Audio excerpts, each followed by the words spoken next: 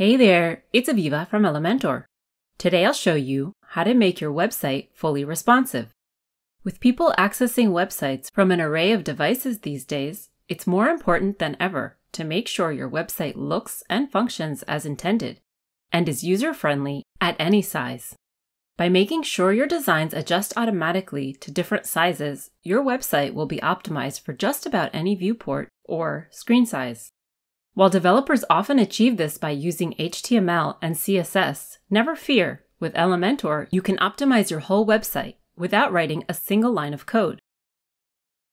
We'll begin with the overview of responsive features, and then I'll show you how to use Elementor to design a responsive menu, change column width and wrapping, set up responsive font styles, hide and show elements on different devices, reverse the column order in a section, and use the responsive widget options.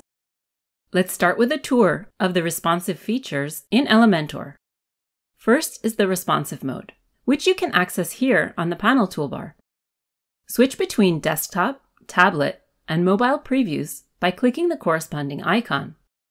Upon selecting a viewport, the page is previewed at that specific viewport's width. Also, you will notice upon entering the settings of any widget, column, or section that the editor automatically switches the viewport icon to match the selected view, just like we see here. Clicking the icon and switching between viewports will also switch the preview of your web page. Let's get to know the viewport a little better. It's important to understand that responsive edits in Elementor are generally inherited from the larger viewport down to the smaller viewport. So this means that changes to the desktop responsive settings are automatically applied downward to tablet, as well as mobile views. And changes to tablet are applied to mobile.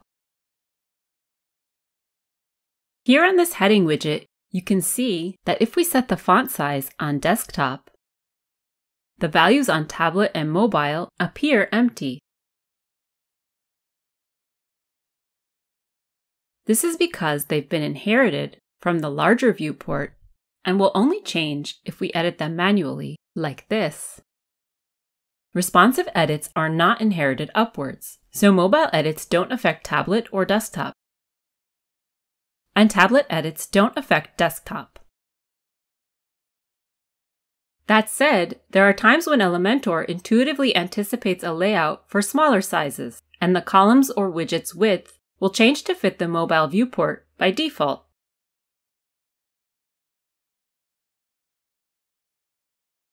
There are even more responsive options for sections, columns, and widgets that you can access from the Advanced tab, which we'll cover soon. Now that we understand what a responsive website is and know how to navigate between Elementor's viewports, let's make our website responsive. I have my home page here, designed in desktop mode, and it's time to see how it looks on tablet and mobile. Select the tablet icon to preview the website in the tablet viewport. As you can see, a lot of things appear different at this size. If you're using Elementor Pro, you can use Elementor to optimize your headers and footers. Don't have Pro? Don't worry, you can still follow along. The same principles of responsive design apply to all content. And all the same responsive options are available in the free version for any content designed with Elementor. We'll begin with the header, move on down to the footer, and then come back to the page content. With Elementor's full site editing, we can quickly switch from the page content to the header, like this. The blue outline around the header tells us that it's now active. The first noticeable difference in tablet mode is this hamburger icon. By default, when you build your navigation menu, it's set to toggle on smaller viewports. Depending on your design, you can set the nav menu links to display on tablet, mobile, or not to display at all. In this design, we don't have so many links, so let's set the breakpoint to mobile. This way, the menu icon shows only when someone is viewing the website from mobile, and the menu links will still be visible on tablet. Now switch the preview to mobile. The menu icon is displayed just as we set it before, but the layout needs a little work. As mentioned in the overview, on smaller viewports, Elementor anticipates the column width and sets it to 100% on mobile. We'll discuss column width in more detail soon. Let's set the icons back to appear in the same row by entering the column settings. Set the width to 50% here. Do the same for the second column, so together they span one row. Perfect. Let's take a closer look at the nav menu and some of its settings. Click to expand it. Under Mobile dropdown, align the menu links to the center.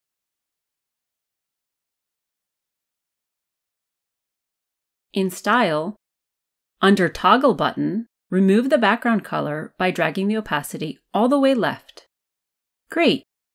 Click Update to save changes to the header. Let's switch back to tablet. Scroll down and click Edit Footer. Before we begin editing, let's get a better understanding of how columns work. When you have multiple columns in a section, their widths are by default equal. So for example, if you have 2 columns, each one will have a width of 50%. If you have 4 columns, each one will have a width of 25%, and so on.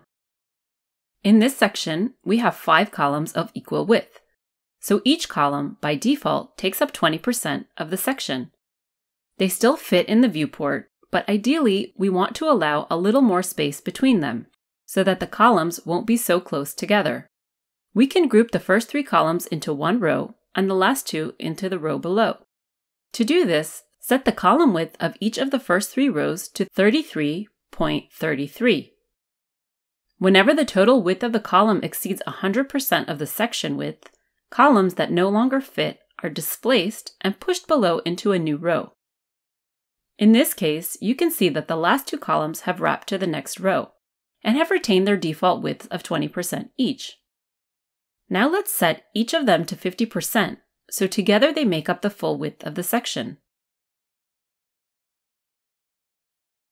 That's better. Now let's switch to mobile. The columns have wrapped here by default, and each one takes up 100% of the section's width, which works nicely here. Let's switch back to tablet and edit the page content. Make sure to click Save when prompted to save the edits we did on the footer. The layout looks good. We only need to edit the font size of this heading. Luckily, we can control the font size in each viewport. I already saved this as a global font when designing for desktop, so we'll edit it directly from the global settings. I've set the font size to VW, which represents the viewport width, and as it sounds, is relative to the percentage of the viewport's width. Let's hide the preview panel to see how the font size changes based on the screen size. Neat! And switch back to tablet. Let's make the heading a little larger. Great! And now let's check it on mobile and change it to better fit the small screen. You can also use other units, such as pixels, depending on your preference.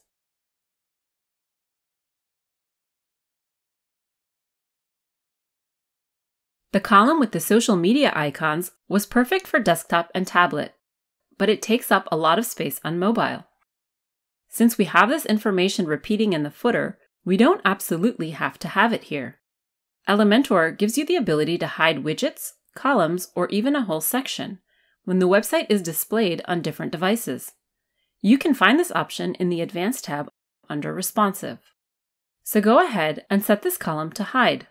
Once you choose to hide an element, it will appear grayed out in its corresponding preview. But don't worry, it will be completely hidden on the published page. Let's switch back to tablet. Let's take a look at the next section. Switching between viewport sizes can cause columns to wrap and sometimes display in an undesirable order. In Elementor, you can rearrange the column order. Select the section, and in Advanced Options, under Responsive, enable Reverse Columns for tablet. Much better. We can also hide this image, since it's not needed for this layout. We'll hide it for both tablet and mobile. Switching back to mobile, everything looks great. The following section is interactive and was created with the Flipbox widget. As you can see on tablet, it looks great. Now switch to mobile. Let's keep things simple for the user on mobile by hiding it. But if we hide the section, the text will also be hidden. So let's first make a copy of the text and set the text to show only on mobile. Right-click the text, select Duplicate, and drag the widget here. Go to its responsive options and select to hide on desktop and tablet, allowing it to show only on mobile. Now hide the entire section below it, and voila! With this method, you can create unique content to match your design needs and be displayed only on specific devices. Switch the viewport back to tablet and move to the next section. It looks good. Now how about on mobile? The only thing we need to change here is the alignment of the contact information. As mentioned, each widget has viewport icons for the available responsive options. Use care when making changes. If an element doesn't have a viewport icon next to it, changes will affect the element at all viewport sizes. Select each heading and text editor widget and align to the center, like so. To save time, we can copy and paste the styles between widgets of the same type.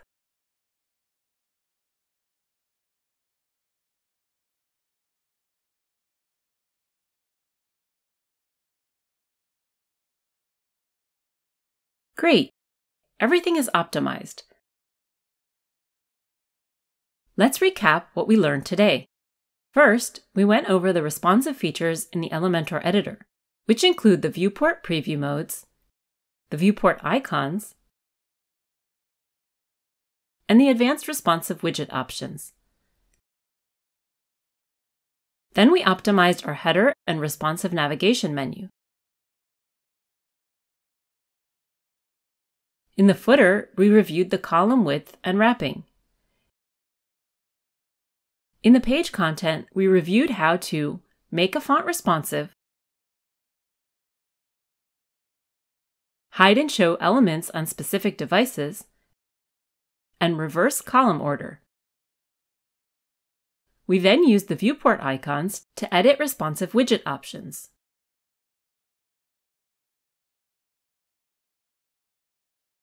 And that's it! Now you know how to optimize your website for responsive view. As you familiarize yourself with the responsive options in the editor and gain more experience, using responsive units like viewport width and percentages will become second nature to you. You'll be able to design more intuitively in desktop mode while keeping responsive layouts in mind for more consistent results. So what are you waiting for? Get into tablet mode or mobile and optimize your site today. Thanks for watching. For more tutorials, subscribe to our YouTube channel. And don't forget to hit the notifications bell.